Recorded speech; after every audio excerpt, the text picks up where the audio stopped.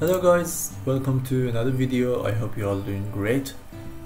In this video I'm going to give material to the living room and to the kitchen of this building by using FloorGenerator. It's a powerful tool to create floor easily and so fast, so I'm going to use that.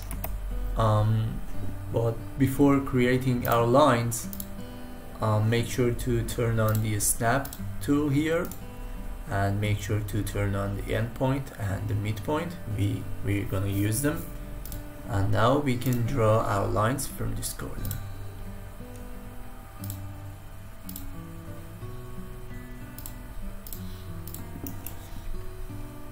This is our entrance of the building, so we leave it alone.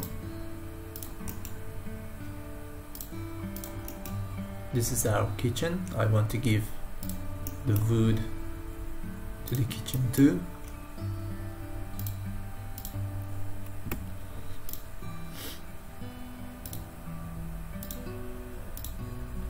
This is the space between the rooms and the bathroom, so I'm gonna give the wood to this space too.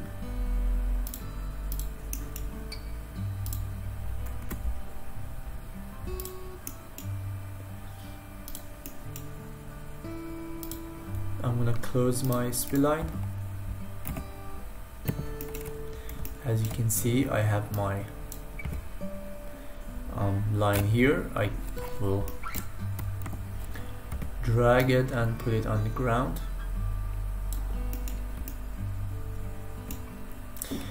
Now we can open our FloorGenerator.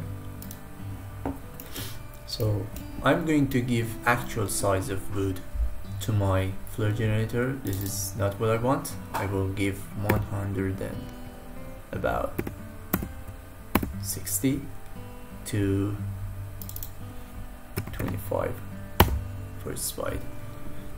As you can see, we have our floor here, but I'm gonna need to change around here.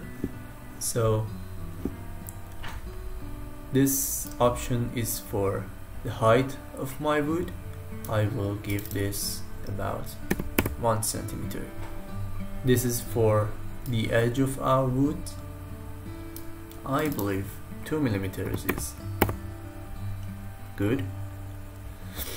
And for the space between our woods, I will make it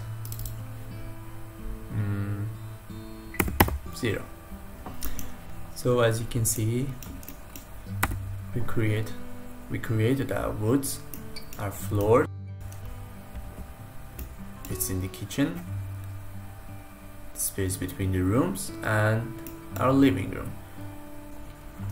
Okay, so now I'm going to give material to my floor. I simply open the material editor by clicking on M on keyboard.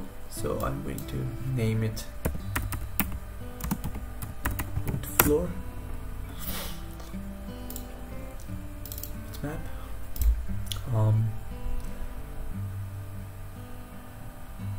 This I believe is good.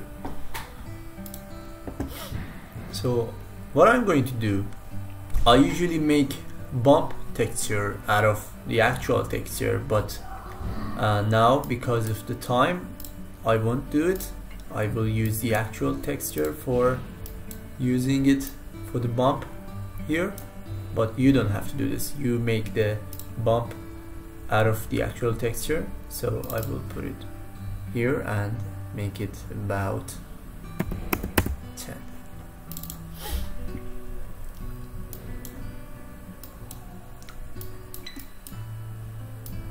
Now I'm going to give reflection to my wood. Around here I guess it's good, and make its glossiness to about 81. Yeah, it's good. So I'll leave it that way.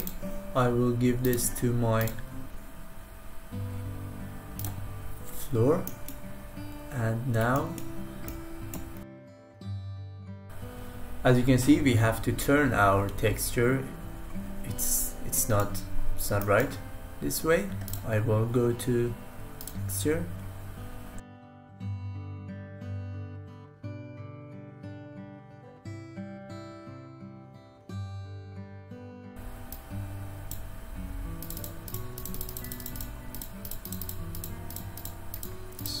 yeah, this is good.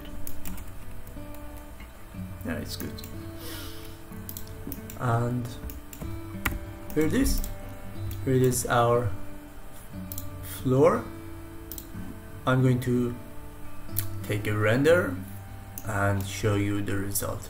Thanks for watching the video. I hope you all having good time, and I hope this was useful for you.